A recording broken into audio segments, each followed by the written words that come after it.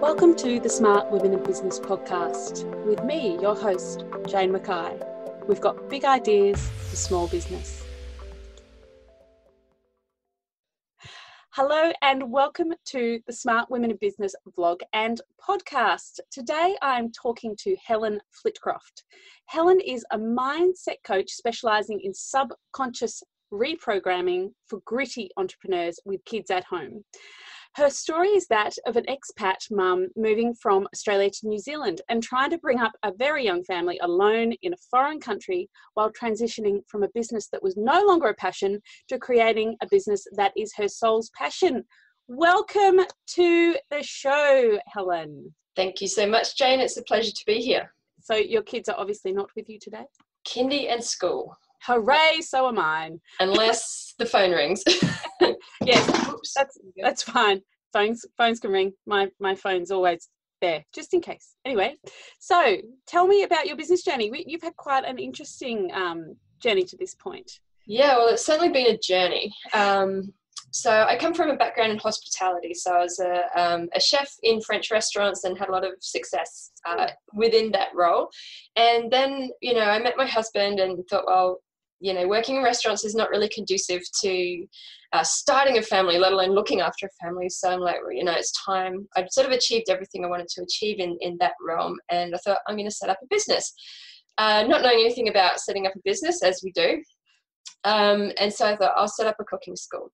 And I did. And, went through the first bump that I think everybody goes through when you run classes and nobody signs up for the first class. I was like, oh my God. But you go home and cry. Yeah, you're like, what's wrong with me? But then things improved dramatically really quickly. So it was back in the days when those, those, what are they called? We have them over here in New Zealand now called, they're like vouchers, not vouchers, but it's like balloon, like coupons, Groupons, that sort of stuff. Yeah, like experience vouchers. Yeah, kind of, and you would put a discount out, and this other platform would advertise it for you. So one of the reps came along and said, "Hey, should we do this?" Like, yeah, all right, okay, not knowing really anything, and we sold like 17 grand worth of cooking classes in one day. How's that for scaling? Yeah. So here I am, just going ka-ching, ka-ching, ka-ching, watching all these sales come in. But I also managed to fall pregnant at exactly the same time. So here I am. Yeah. So here I am delivering all of these cooking classes like back to back to months, and you can see my belly. First trimester going, I'm dying. Yeah. I can't smell eggs. I can't smell things. Trying to do cooking classes. But, everything was really successful. It was great. And then, I had Thomas. We moved to Brisbane. I was in Perth at the time. And, I started thinking about maybe, I might start up cooking classes again. And there was a little cooking school nearby. And I thought I'd try one of those classes. And it was just impossible. Like my son was a really early walker at 8 months. So he going all over the place, and he's so happy my kids were delayed. Like weren't delayed, but they were really late. And I'm like, 16 months, that's fine, buddy. That's fine. You just stay there. No, I had the opposite. So Thomas had all sorts of allergies, and I'm in this kitchen, and he's like doing things and playing in things, and I'm like, what am I doing? And at the same time, a network marketing opportunity came across my way, actually. And my mum grew up in Amway, and I'd seen all of the personal development, and I'd read all the books and gone to the conventions, and I was like, oh, that's right. Personal development, growth, motivation, mindset, all of that kind of stuff. And it was such a wonderful product, and I loved it. And I said to my husband, this is what I'm going to do. And he was like, no, you're not.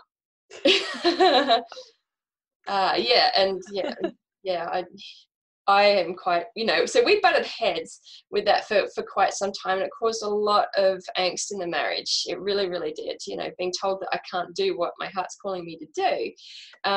In that time, we also moved to New Zealand. So that's when things got really difficult, so I promptly fell pregnant with my second child as soon as we arrived. And I really wanted to follow my passion, because this is deep inside is telling me this is what I want to be doing. And my husband going, no. And eventually I gave it up, for the sake of the marriage. But nonetheless, there's this thing inside of me that's wanting to help people, step into their greatness, follow their passion, empower them financially. So, what I did in the end was I started my cooking school back up, even though I've got this thing inside, right? Because it was a proved activity and been successful in the past and da, da, da, da. So, and everyone loves the cooking school. Yeah, and it's just a feel good thing and everyone loves it.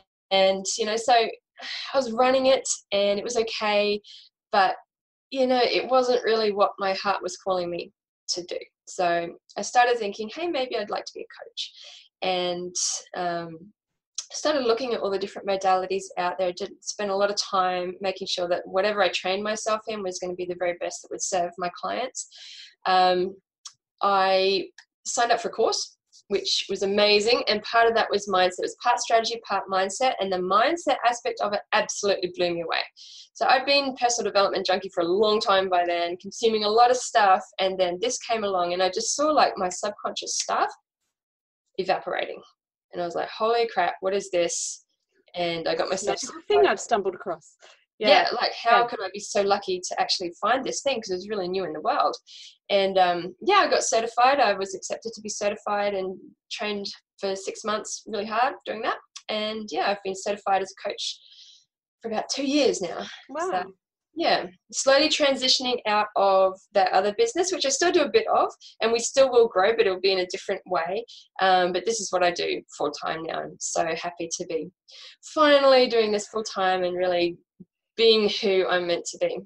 It's funny because as women, we do spend a lot of our time doing what we think we should, instead of what we actually want to do. And it's rarely that we put, I want to do this, so I am going to do it. Put everybody else aside, everyone else's priorities. And that's a really difficult thing for a lot of women to do, because we have so many conflicting priorities. Yeah, exactly. So obviously that move to New Zealand was a big trigger for change for you. And then you stepped into this coaching role. How did you finally, you a network marketing opportunity, because fun fact, I used to work at Tupperware Australia's head office. Right. Working in their sales and marketing department. So I know that, that network marketing, it's a good model if you can do it correctly. Yeah. But so the personal development aspect of that was what attracted you to that. So how do you then create a model that's going to work with your clients? So around your coaching, how do you work that with living in New Zealand? Do you have clients here? Do you have clients in New Zealand? Do you have clients? I have clients in Texas. Is it just Zoom, or what do you do? How do you make it work? Yeah, Zoom. Zoom. Yeah, that's how I make everything work. Like we are here. I've got clients all over the place, and really it's just a case of time zones more than anything else. Germany's a tricky one for me. Yeah, Germany and East Coast, Eastern Standard Time is a little bit tricky as well, I'm finding. So generally a lot of my clients, saying that I've got quite a few in our group programs that are in the UK, but they just listen to the recordings. But generally sort of Australia, New Zealand, and then some in the US as well. Because I know that people who are listening to this, some people haven't started their business yet, and they're like, well, how am I going to make that work? If and that is the beauty of it. Time zones are that tricky one. So people will work with you though from anywhere. Absolutely. I'm in the middle of nowhere in Australia, and I have clients all over the place. They just find you. Yeah. So so how do you manage your life then with 2 small children and your family and your marriage, and you can cook, so that's handy. I suppose it is management. It very much is management. So now that Sophie goes to a wonderful kindy, and it's a 9 till 3, so it's school hours. So that made a big difference once she had gone and Thomas was at school as well. But I'm very mindful of my time. I think firstly, having gone through my first business, not knowing what I was doing and trying to expand on this business model that I didn't really understand. I had no understanding of how businesses work and how they scale. And so, you know, taking all the lessons that I learned from that one, you know, really building into what I do next, a model that is designed to scale, that I can operate efficiently, that does give me flexibility. So I was very, very careful about that from the beginning. But nonetheless, I still need to manage my time really well. So I guess it's a case of, I always plan my goals. You know, this is what I'm going to achieve, and I break it down step by step by step by step, right down to the day. I can't reach it with my gadget arms, but I could like whip it out here, my daily plan. This is my day book. Everything. If it's not in here, it doesn't get done. Well, that's it. Yeah. So mine's just over there, but it's very meticulously planned. And do you allocate time? I allocate priority. Yeah.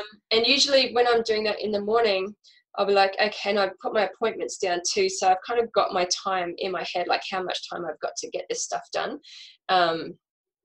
So yes, very much planning. But then as far as like husband time, I've got time I've got the certain nights, you know, that's our time, you know, and I give that time for him. And I literally weekends, mornings is for me to sleep in or just do whatever, pajamas till lunchtime. And then the afternoon is family, similarly on Sunday. So it's very structured. And I find that works. I'm so creative that I need that structure. If I don't have that structure, the chaos. I am. And I do not work in the evenings. Like if I work in the evenings, I don't sleep and I'm less productive the next day. Yep. So it's about finding what works for your personality and how you work. Like some people work better at night. Yeah. Whereas I'd rather get up at 5 a.m. Yeah, and I try not to do both. I think, you know, sometimes it's very much like having a baby. I think you've got these push phases and rest phases and push phases and rest phases, and sometimes you just need to push, and sometimes you just got to drag that shit over the line. Yeah. And I say that. You'll let us swear on my podcast. Okay. We should have cleared that up to start with. Yeah, sometimes you do just need to buckle down and get stuff over the line. But it's not sustainable. So I've kind of got this philosophy of counterbalance, you know, so, you know, my tendency is to just go hammer stuff out, but then I'll stop and like just not do anything for a day or two if I have to sometimes. Or the weekends, my weekends and I don't work, and just that time is my time to just relax. Yeah. So that philosophy serves me really well as well, especially in a world where you get all these messages coming like balance, must have balance. And I feel I'm the most balanced person I know, but I don't really believe in balance in that way. But that's just my personality. Yeah. I mean, I work in marketing, so social media is always there for me. It's never, and that's one of my big problems is that because you're always on, especially as an entrepreneur, you're always trying to build your business. You're always looking for opportunities. You're always seeing in the Facebook groups the opportunities. And that's one of the really hard things, I think, when you work for yourself is to put that line in the sand and go, right, that's it. That's it for today. Yeah. And I think that if we do go too hard, you know, burnout is a very real thing. Absolutely. Yeah. So, and I think managing our time is a key way to avoid burnout, because I've been there. It's not fun. No. So, yeah. And you're just exhausted and you have nothing left to give your family or yourself. So avoid burnout, people. So drink water. It helps. Drink lots of water. What does a great day in the office look like for you? Yeah, so this is a great question, and this is like a great day in the office. So usually it's up at 5, and then I will journal. I'll do a lot of journaling and planning. More journaling. Tell me about journaling, just as an aside. Journaling. So I open my journal a lot, but I don't really understand the mechanics of it. Okay, so I'll tell you my system. So I get up and I open my journal and I first go through a little bit of an inventory of how I'm feeling. You know, so the listeners could do this too. And the model is called PERMASH, PERMAASH.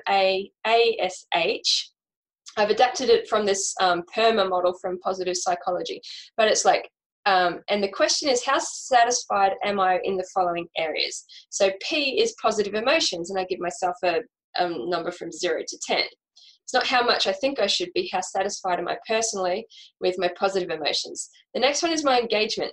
in life in general. Then R, relationships. And then M, money. And then A, achievements.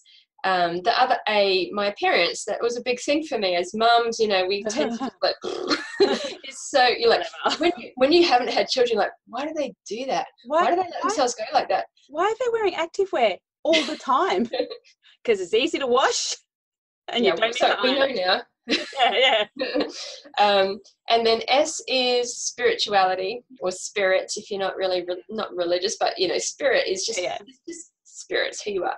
And H is your health and hydration. So first thing, I just give myself a little gauge, and I check to see how I'm feeling, and I like look at any that, you know, are dipping down a little bit, so I know, well, I need to focus on that.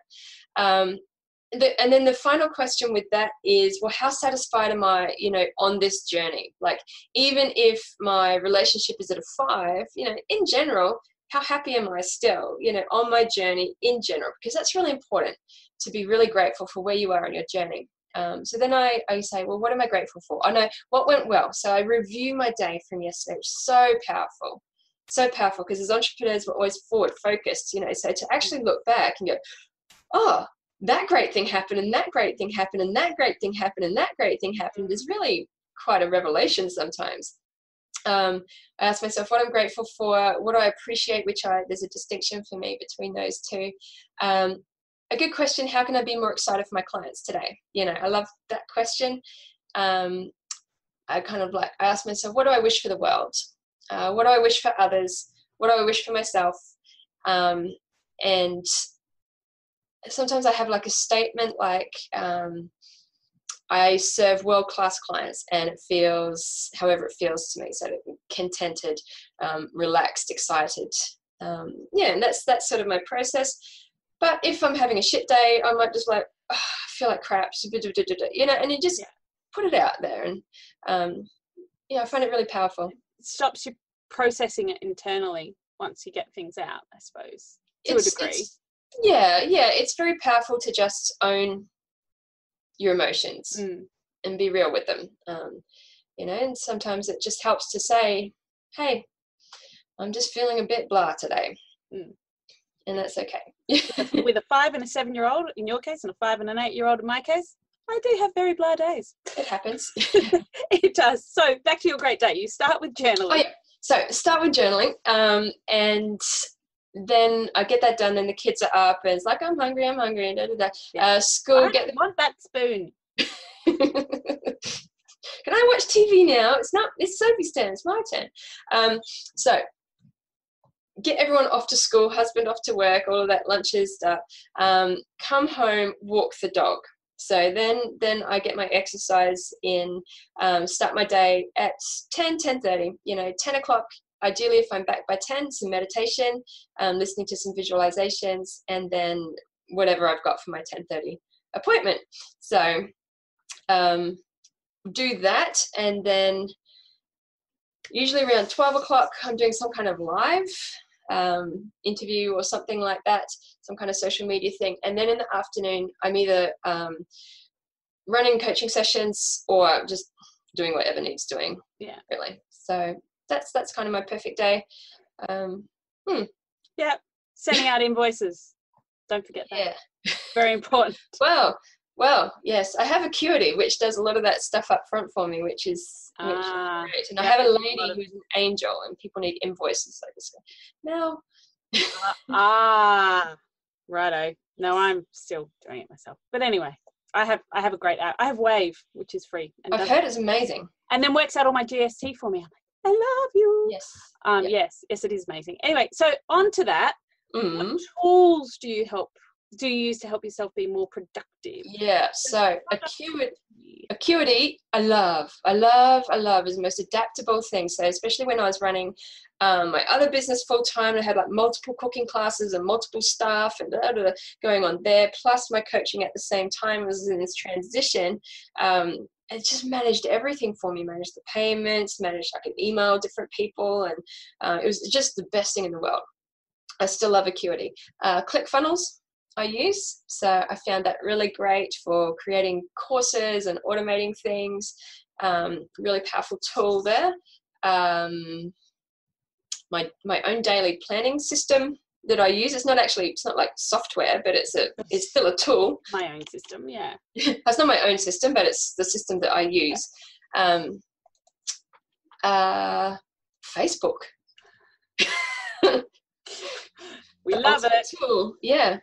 It's a great tool. I meet so many clients on Facebook, and that's not through my page. That's through groups, you know, and you can ask questions in groups and learn so much and meet amazing people. And, you know, Facebook groups have changed my life. Absolutely. And even how I just connect with my clients, like I deliver most of my programs, you know, through Facebook. At least that we've got a Facebook group and we'll be doing Zooms. You know, I'm in touch with my clients through voice messages and things like that. It's just like the ultimate tool. If Facebook went away, I'd be like, what am I going to do? Oh, all right. Oh, okay. Back to the drawing board. Figure this out.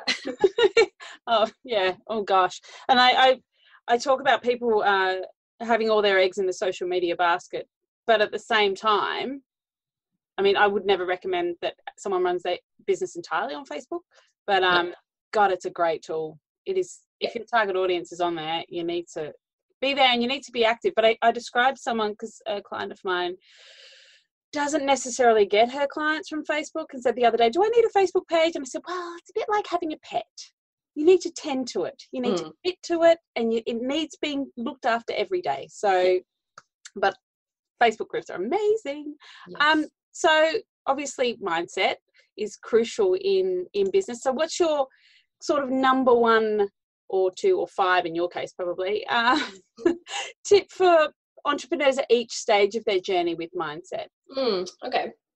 So each stage. So first stage, the dreaming stage, when you've just got an idea, you know. So I suppose it starts down here. So the first tip is, okay, when you create from a place like you're a child and you're playing, you know. It's kind of like I'm giving you, do you like chocolate cake? Will you eat a chocolate cupcake if I give one to you? Yep. Okay, so yes. Yeah, all right, so I give you a cake, and not only is this a beautiful chocolate cupcake, but it's also got chocolate fudge icing on it, okay? And I'm giving that to you, and you're like, bonus. Yay! And then I say, okay, Jane, like, here's a whole bunch of sprinkles and da-da-da-da-da-da-da, and you can just play with it, you know. So at that point, you're already in this gratitude. And then you're like, wow, do you see how your mind just opens to possibility, you know? And it's to be in that mindset, not in a problem-solving mindset, like, I need to create this thing to get away from that problem. You know, that's really important, because so long as you're in the space of resisting that thing and creating this thing because you're resisting that thing is just going to loom large, and it's going to be there, and you're always going to limit yourself by that thing, you know. Oh, I've got away from that thing, and oh, I've succeeded. You know, but why don't I feel happy? Yeah, exactly. So it's kind of it's an inspirational thing. It bubbles up from here. It usually comes with a feeling of desire mixed with fear, and that's the growth feeling. But if the desire is there, you know, so I would say listen to that little thing, the little whisper, the thing that bubbles up. But also be smart, be humble, be cautious, because business can really, really, really hurt. So get a lot of advice, you know. Be prepared, seek out the devil's advocates. Be prepared to have your ideas shot to pieces, you know. Don't take that personally. No. Yeah, and we'll talk about that, you know, at the next phase as well. But I think it's that, be courageous, be in that space of creation, but also be cautious as well. Definitely. Build it to scale.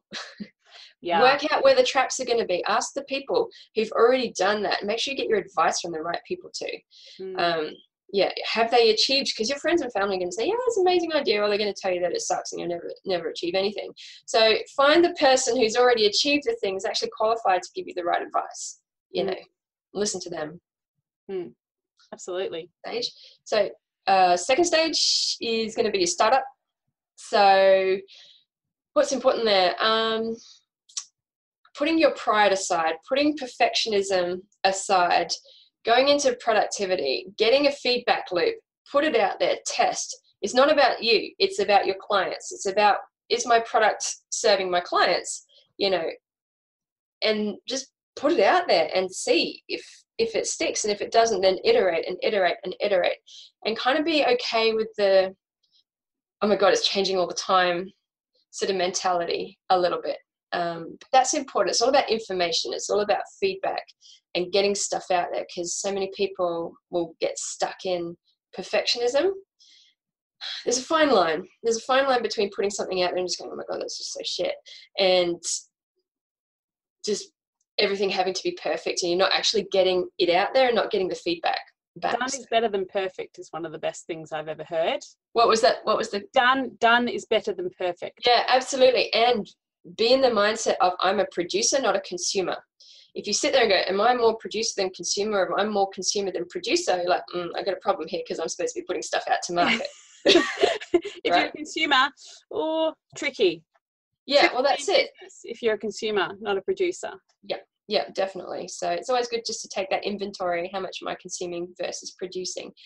Next stage is that sort of things kind of establish themselves a little bit. And that's where I would say self-mastery really comes into play. Like, all of these things are important, but you start to get a little bit more hard-nosed. You start to take on more responsibility. You start to say no to things. That's powerful. Saying no is powerful. Yeah. And you get to a point where you just have to. And you've probably made a shitload of mistakes by this time as well. So yeah, people, you're gonna make mistakes. Yeah.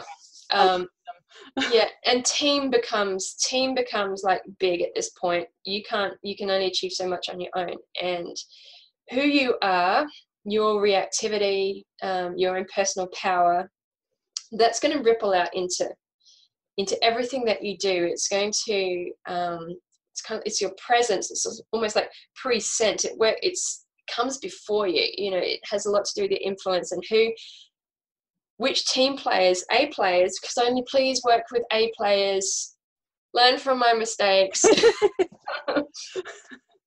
They're worth waiting for. They're worth fighting for. Yes, you have to be cool to be kind sometimes. But those people will only work with you if you're an A player yourself, and that kind of thing is just out there in the ether. So it's really about self-mastery. It's working out, well, what is personal power for me? Who am I? Who am I really? And healing the subconscious blocks and the triggers and things like that, so that you can communicate and you're an awesome leader. I would say that would be and working out where your peace is, finding out where peace is and how to access that, regardless of what else is going on around there, because you're kind of in it for the long haul at that point. Yep. I've been in business for 10 years. It's a slog. And my business now doesn't look anything like how it started. So, and you have to find the bits you love and then outsource the bits you don't. Yes. Like the housework. housework. Point working for yourself. You're doing all the horrible bits. Exactly. That's not fun. Why would you? No. You may as well go and work for someone else and get... Yeah, absolutely. So if your business is not... This is where people get stuck. They're like, oh, I really don't enjoy doing this, but they haven't got a model that's actually serving them, and they can't afford to get someone to come in and do that. Well, you just need to take a really hard look at your business model and maybe make some adjustments there. So I'll just throw that out there for anyone that's kind of in that space. Don't kid yourself. Has to work. Yeah. You have to be making money, or it's a hobby. Yeah, or you're digging yourself into a hole. Not much fun. No, and it's hard. It's hard to have those conversations effectively with yourself, or if you have a coach. But it is difficult, but you have to be honest. Yeah. You can't kid yourself, and you can't go along thinking something's working if you're putting yourself in a hole. So it's hard. So my next question, which sort of ties into that, is how do you deal with the bad days? Yeah. Obviously you have journaling and... I'm a big advocate of the power cry. I'm a power napper. Oh, I have to get some tips. I just go and have a rest. Just turn off. Wish I could do that. No, I just have a cry. I will just be like, blah. I'm a big advocate of feeling your emotions. So yes, I do subconscious just reprogramming. But, you know, just like driving a car, you want to learn how to drive a manual first before you go to the automatic. So emotions, manual emotions is they come in waves. Know that they come in waves, and, you know, it's okay to feel it and to just go, hey, I'm really feeling whatever it is, name it, and allow anything that wants to come up to come up. And it can be a bit embarrassing, and, you know, hopefully you're at home and whatever, but I've got no poker face. Mine has come out in all kinds of embarrassing situations, but that's all right. We're big girls, they can deal with it. Yeah, it's all right. And just know that it will pass. And on the other side of that is this beautiful sense of peace. You know, and yeah, and it's kind of like once that has gone and you're just like, oh, and, you know, you've had enough bad days that, you know, there's going to be good days. And you get to this stage in business too that you start to like really relish the learnings. Like, this really hurts right now, but I wonder what lesson this is teaching me, universe. Yeah, but there's some good ones. Or it can be taking those great leaps, which are really uncomfortable. And I have to do this for my business. It is terrifying. Yeah.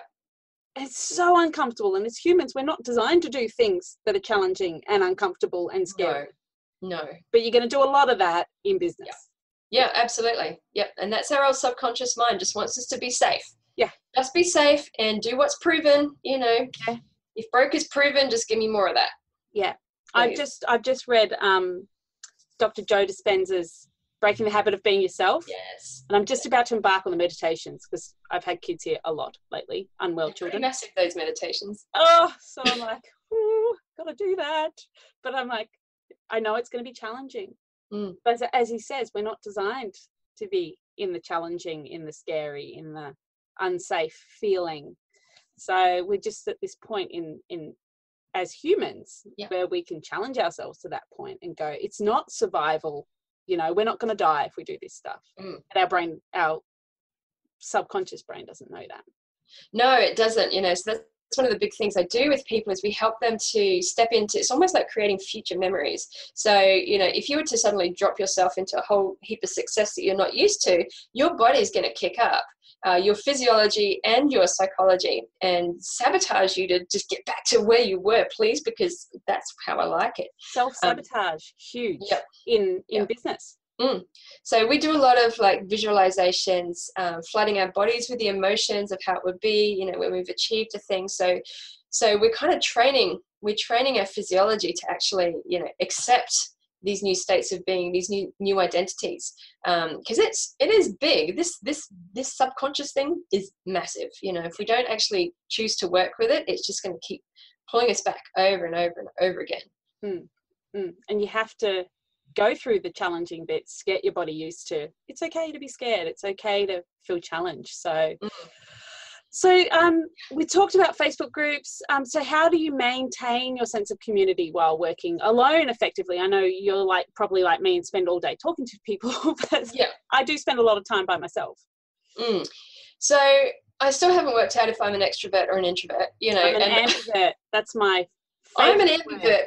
But I'm not in the middle. I'm like extreme extrovert and extreme introvert. So when I want to be by myself, I just want to be by myself. And then I love being with people too. So take me to a party and I will party, but then I have to spend the next day not talking to people. Yeah. Leave me alone. I'm in my So I have so much time. There's Lucy. Sorry about that. Hi, Lucy. I got so much going on that I'm not really needing to worry about alone time. So I could probably do with more alone time. So I've probably got more community than alone time at the moment. So I don't know. It's just being out there in the digital world, really participating in groups, adding value where you can. You know, I do a lot of group work as well. Like I don't do that much one-on-one. Most of the stuff I do is group training. It's what's scalable, and I love the power that's in groups as well. Sorry about that. That's called working from home, people. Yes, it's real. Yeah, it really is home. She's getting old. She's getting a bit more barky. So I guess I just, in the nature of my work, I get out amongst people a lot.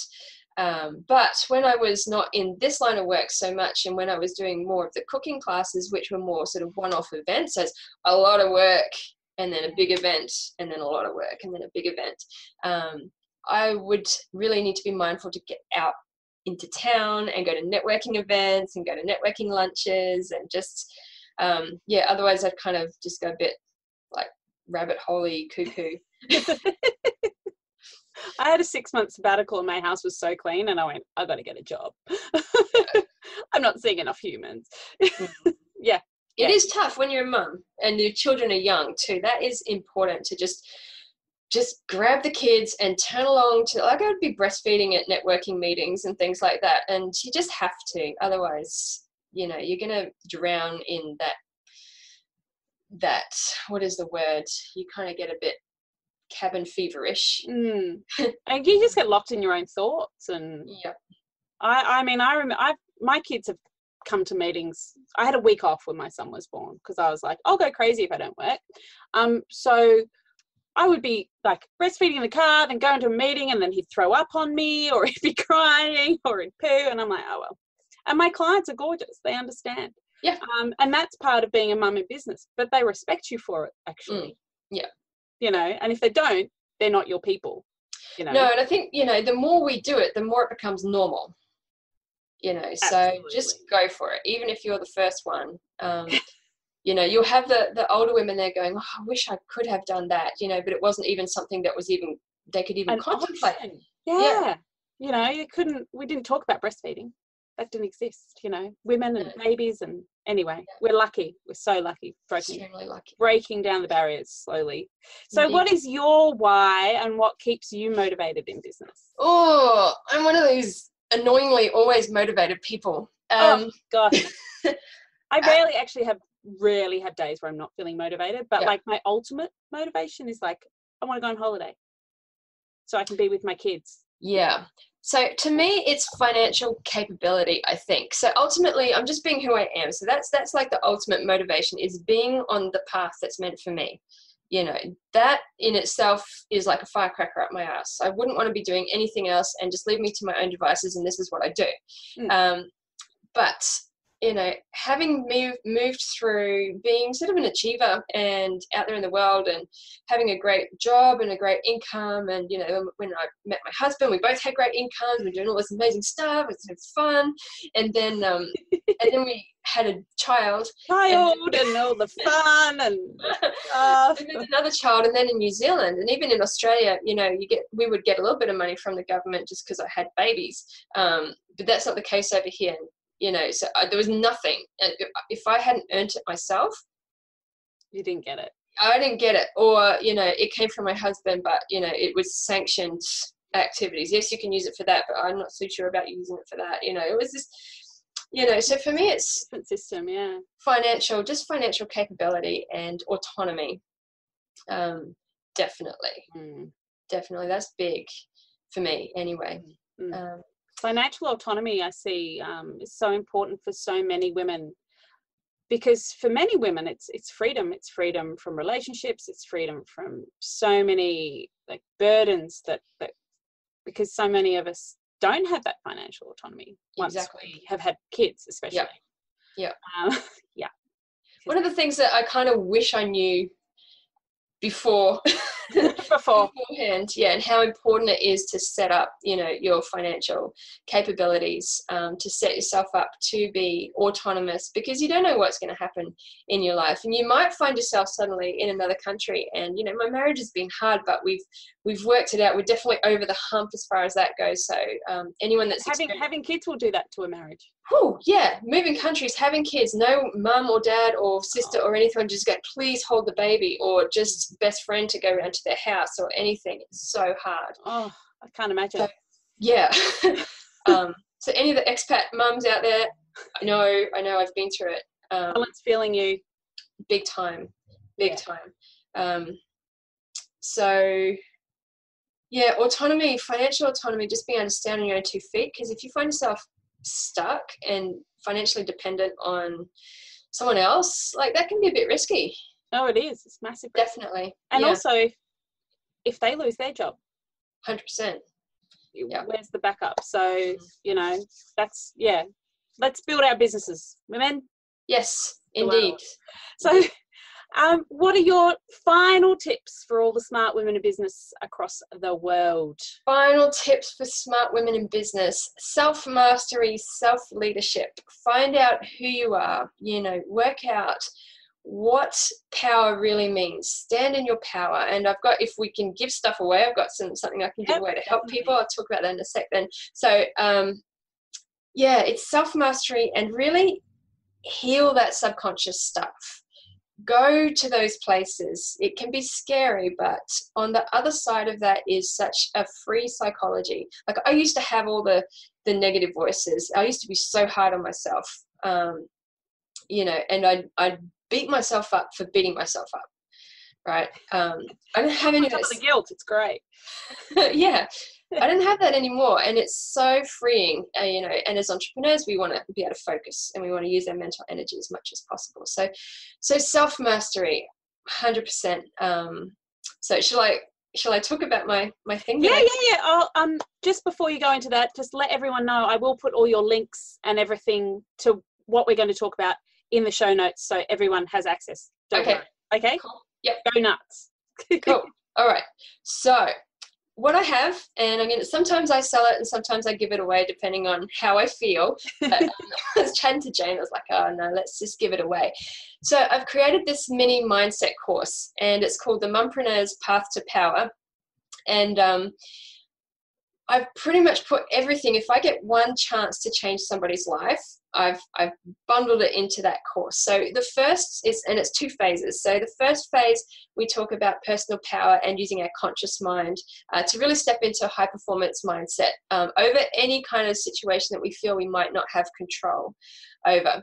And then the second phase is the introduction to MAP, which is the subconscious reprogramming methodology that I practice. And we take a fear. So in the conscious process, we sort of identify a fear. And then in the second phase, we actually, we go through this process, and we actually start working on that fear, and hopefully it will just disappear. Yeah.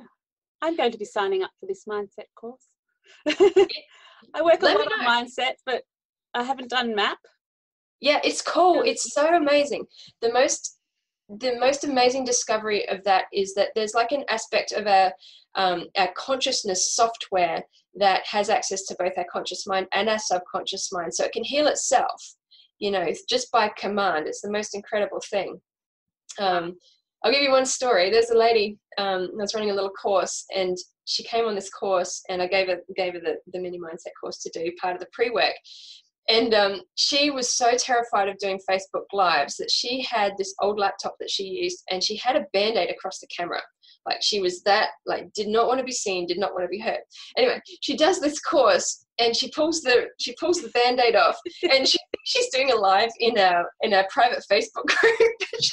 she's actually just going out to like all of Facebook. So it was kind of like a baptism by fire, but it was just miraculous to see that, you know, and you don't always get massive results like that, but sometimes you do as well. Yeah. So we want to take it gently to start with.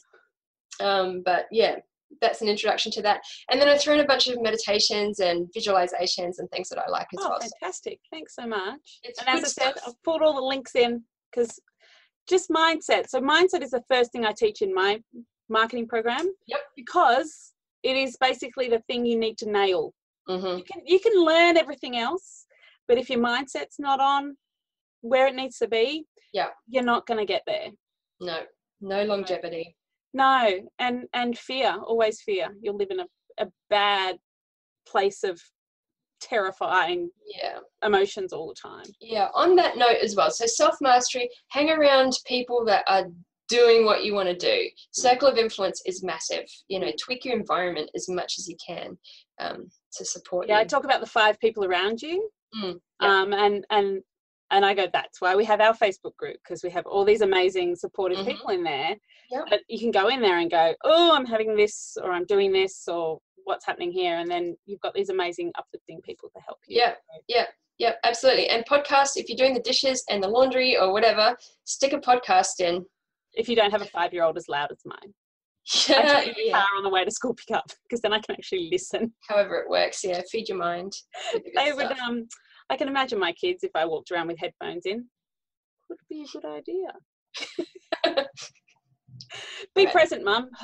Anyway, I love my kids. I love them. Anyway, well, thank you, Helen. I will put all Helen's links in the show notes so everyone can master their mindset. Get onto it. It's a great course, really, really great course. And I'm available. You'll be able to connect with me if you need to, through that course. So it's the best of the best that I had to give, all lumped up into a nice little package. So I really hope that it's valuable and that if you grab it, that you enjoy it. Thank you so much. So it's been Helen Flitcroft on the Smart Women in Business podcast. Thank you, Helen. Thank you, Jane. You have been listening to the Smart Women in Business podcast. If you'd like to find out more about me, your host, Jane Mackay, visit janemackaycommunications.com.au.